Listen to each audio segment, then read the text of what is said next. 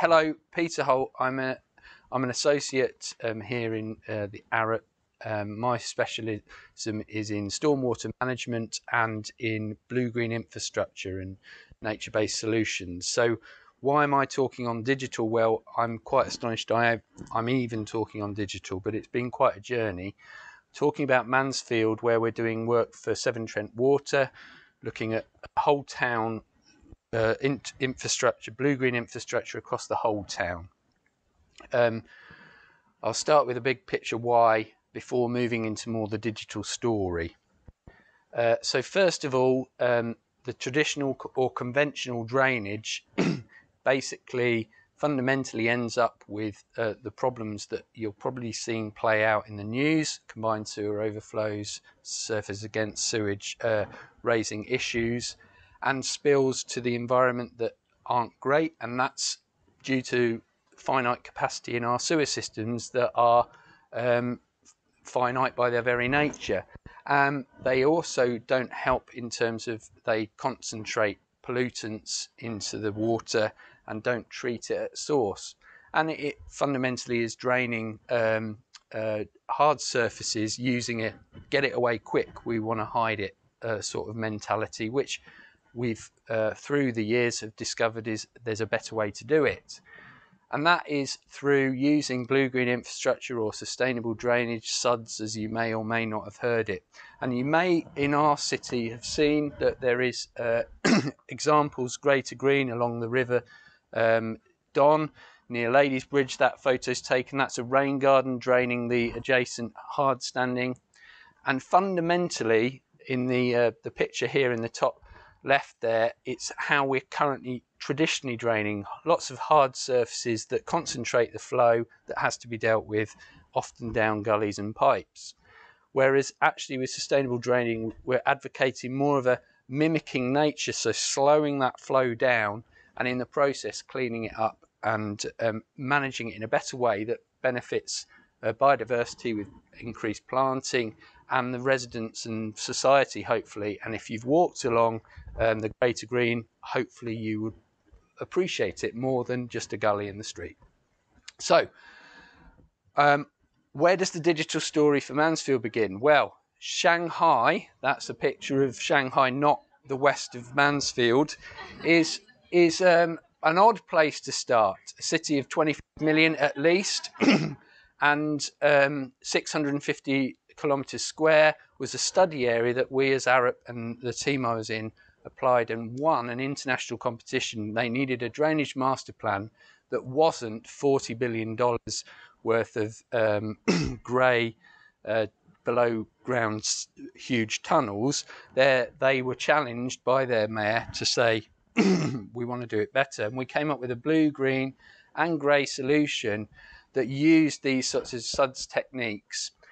But in doing that competition, we actually started to develop our own digital tool to do this. So using satellite imagery and algorithms and machine learning, we were able to assess huge tracts of land into what typologies from which, as a drainage and civil engineer, we use for drainage. But if you're a planner, a transport planner, you could use a typology methods for other purposes. But using terrain with satellite data, we were able to develop this technique and service that is able to assess huge areas. And you may have heard of Sponge City Index, which we launched last year, where we did this how spongy are these different cities around the globe. So we applied to Mansfield this technique because COVID, many people haven't heard of it, but at the back in the summer of 2020, the Ofwat recognised that as a water industry we needed to respond better.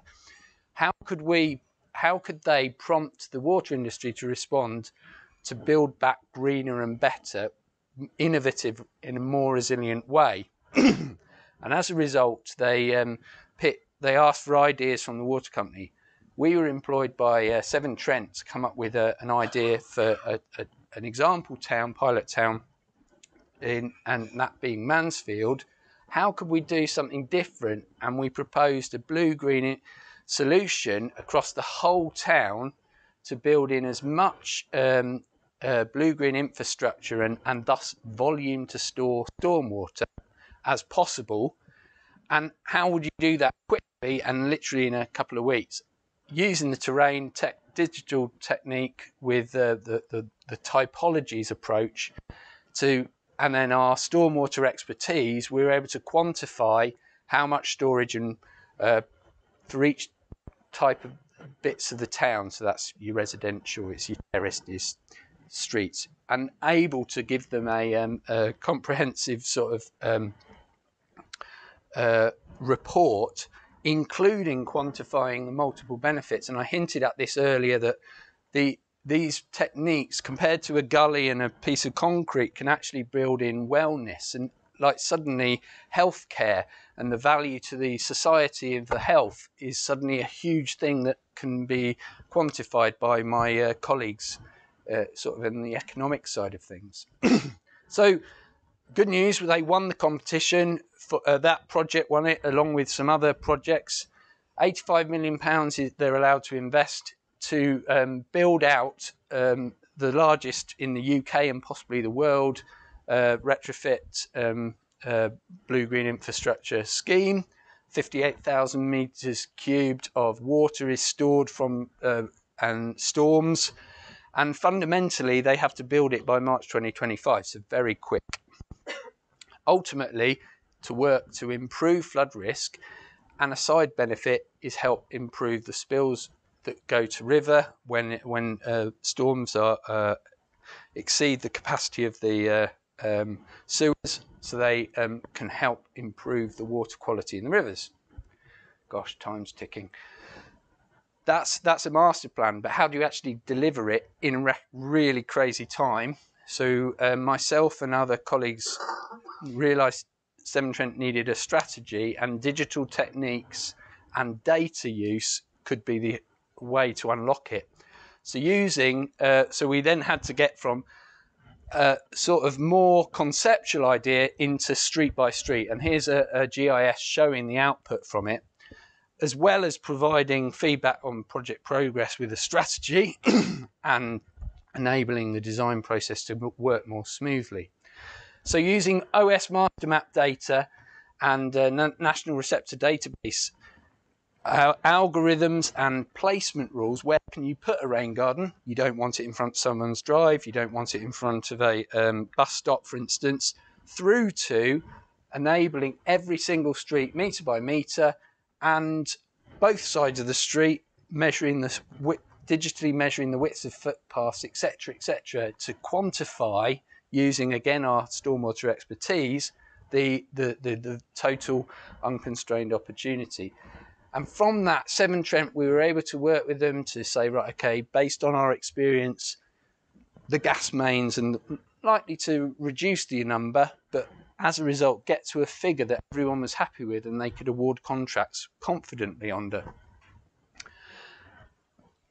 Data's all wonderful and good, but if you can't visualize it, especially if colleagues and clients aren't a spreadsheet geek, they sometimes need to interact with it in a different way. And as part of the project, we developed a interactive visualizer. They can use different scenarios, and we work with them to come up with different scenarios, so they could, many ways to skin a cat, as they say. And we were able to then give them this to then really be able to delve into the deep recesses of those scenarios to come up with the strategy that they as a company were happy with, and from which they could award contracts and make life simpler, but then also measure their progress going forward. And there's ideas for having that so that the public in future might be able to dive in, and the sort of classic thermometer on a church type concept, how are we doing? So in conclusion, we used our expertise in stormwater management and to develop digital techniques to assess large cities and lattices. That's a terrain tool to help with the typology type concept. We enabled strategies for delivery so that Severn Trent could sort of monitor how they're doing and work out if they've got an issue. And I'm just over time.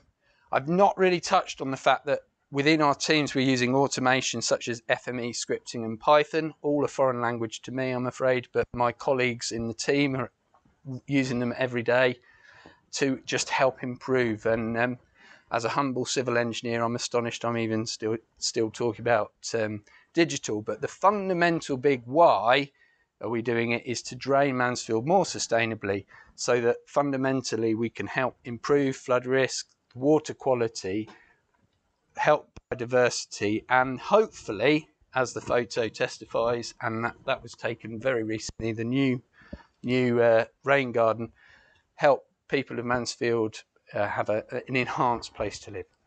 I'm very sorry, I'm 50 seconds over.